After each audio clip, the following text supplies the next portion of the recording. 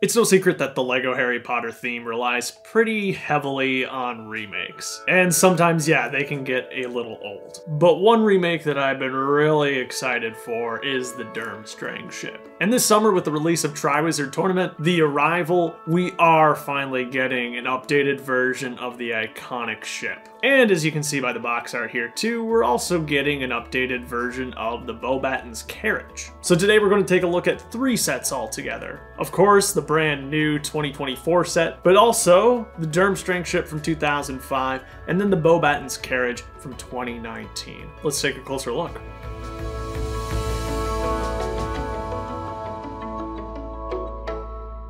The new Beauxbaton's carriage makes up a pretty small part of the new set, but I thought it was worth highlighting it here alongside the not too old 2019 version. The original set, Beauxbaton's Carriage Arrival at Hogwarts, was released in August of 2019. It included 4 minifigures which are still exclusive to this day, had 430 pieces, and cost $50, and you can probably pick it up for about that price today yet too. 2 of the set's figures have been remade for the 2024 version, and while each set has the characters in the same costumes, the detailing throughout them is very different. Madame Maxime has changed substantially. In the new set, she actually has the longer leg variants that we saw prominently featured in the Avatar sets, and she's also got the same arms that those figures had too. The prints have also been updated, along with a hairpiece now in dark brown instead of black. Even the face print on both sides has been updated. It's nice to have 2 versions of this figure now. The old one, of course, just had a regular 2x2x3 slope,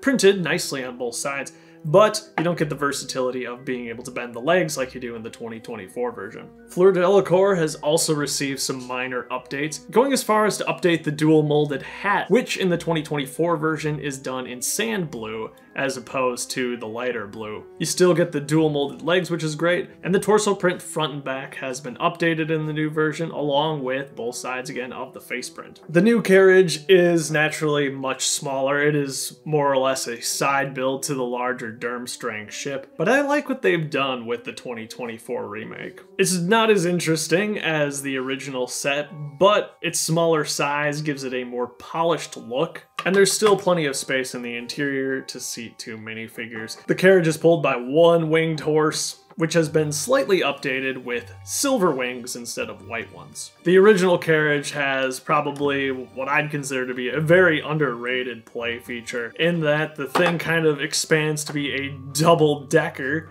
by opening it up. It's a really clever design that makes great use of the space available, and I don't think it was realistic to expect something like this of the much smaller model, and that's always going to make this standalone carriage kind of special. But enough of that, let's talk about the ships. The original Durmstrang Ship from 2005 is pretty iconic. It was one of only 4 sets released that year, and it was the largest of the bunch. There technically are 2 versions of this set. There was a Target exclusive that would have included 4 additional minifigures. That's going to be the Harry, Ron, Hermione, and Dumbledore that were included in other sets of this wave, so no exclusives or anything like that. The 2 figures included in the set are exclusive. You get Victor Crumb and Igor Karkaroff. The 2 figures are pretty similar. The only thing that differentiates them are going to be their accessories and their face prints. The 2024 ship includes updated versions of both Igor Karkaroff and Victor Crumb, and for both figures it's a pretty night and day difference here. These are probably 2 of my favorite minifigures of the summer 2024 wave. The 2005 ship really is something else. You're looking at a ship that is 21 inches tall and 20 inches long. You'll see soon enough that that does significantly beat out the newer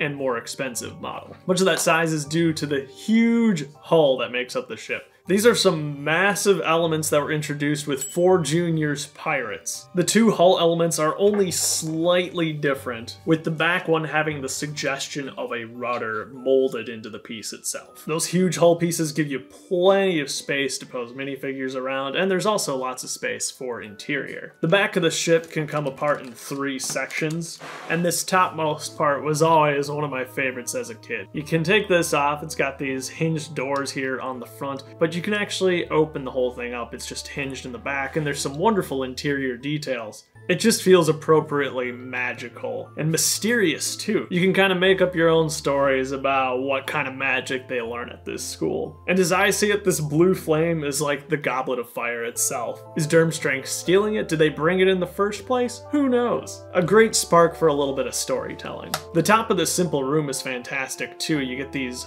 2x2 chrome gold dishes, 4 of them in the set. That's a very rare and expensive element these days. But these aren't the last chrome elements that we'll be looking at either, as I'm sure you've already seen. This all connects to that second layer rather nicely. You can see there we've got the wheel along with a map, which is kind of a fun touch too. Beneath all this, we get some more interior details. This seems to be Professor Karkarov's office. There's just a table with 2 benches on the side. Opening that up reveals a sextant piece, and then on top just got a lamp and a letter. Again, just tons of room in here. On the wall, we've got a walking stick, and then we've also got a broomstick on the other side. A nice little nod to Victor Crumb's Quidditch playing. Taking a look around the outside, you'll notice that we have 4 chrome gold pips, which is just a crazy addition. Another very rare and expensive element that this set just had all sorts of. Above that, too, we get some printed shields. Interestingly enough, one is the Falcon Knights, and then the other is an exclusive Durmstrang shield, which is really cool.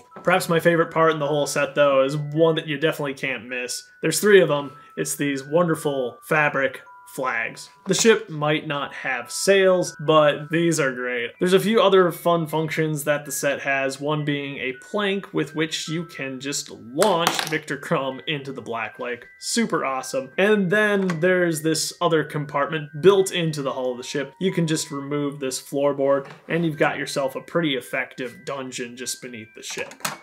At $50, this probably would have been one of the best pirate ships that you ever could have gotten. As much as I love the 2005 model, there's no doubt that in terms of looks, the 2024 ship blows it out of the water. And speaking of water, let's see if it floats. Okay, I haven't actually tested it yet, but I'm guessing that was a horrible failure. So the 2005 model had 550 pieces, all going toward the boat.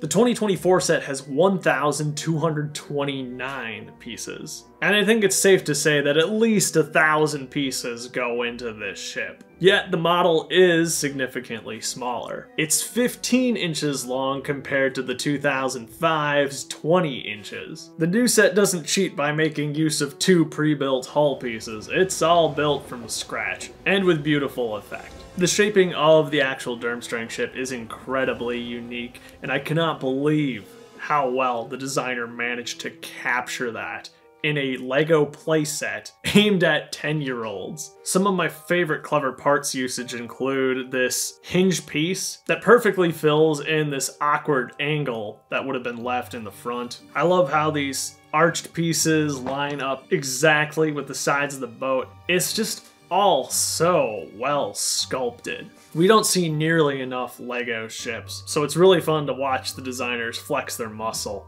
a little bit with this one. The ship obviously uses a lot of small parts to create some really incredible detailing, but it also relies very heavily on stickers. We get more movie-accurate shields on the sides of the ship this time around, which is fun to see, but they are all accomplished with stickers. And there's plenty of other stickers along the base of the ship, and even tiny ones making up the eye of the creature in the front. At the end of the day, as painful as they might have been to attach, I think they do add a lot to the ship overall. And a lot of it, like the faces down here, is detail that would have been very hard to capture using regular pieces. Another huge change from the original set is going to be the inclusion of actual sail pieces. The top flags, interestingly enough, are all different. They have varying amounts of stripes on them, which I think is a cool touch, though this fabric isn't nearly as awesome as the stuff from the original. The sails, however, do hold their shape really well because they're starched like that. I don't know if you noticed, but this ship is significantly narrower than the 2005 one.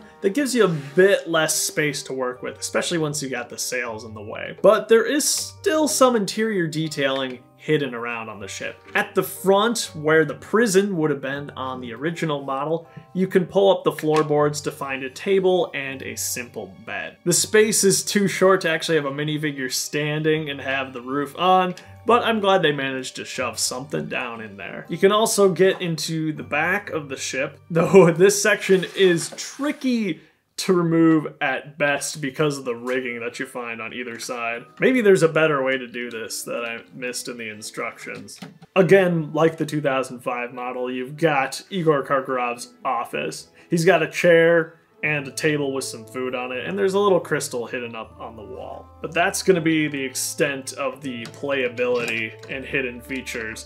No planks to fire Viktor Krumov into the ocean, unfortunately, this time around. And in that regard, for what I believe is going to be $140, this becomes a rather simple set. It gives you two beautifully executed vehicles and some great minifigures to go along with them. Did I mention that we get Barty Crouch Sr. in this set too? A very random inclusion, but I'm so glad that he finally made his way into minifigure form. He brings the Triwizard Cup and the Goblet of Fire to this party too, so a few extra little bits and bobs for the set. Unsurprisingly, the trend continues. The old set was a lot more fun, but boy oh boy do the new ones look pretty. As someone who has tried in the past to make a Durmstrang Ship mock, this is very satisfying to see because it's a lot better than whatever I came up with. The designer behind this one should be truly proud. I do wish it just had a little bit more fun little secrets to offer like the original did. So here, take this. My recommendation is conditional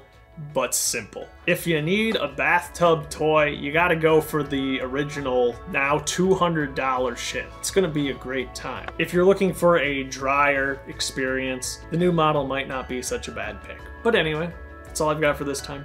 Thank you so much for watching. Have yourself a great life, and I'll see you later.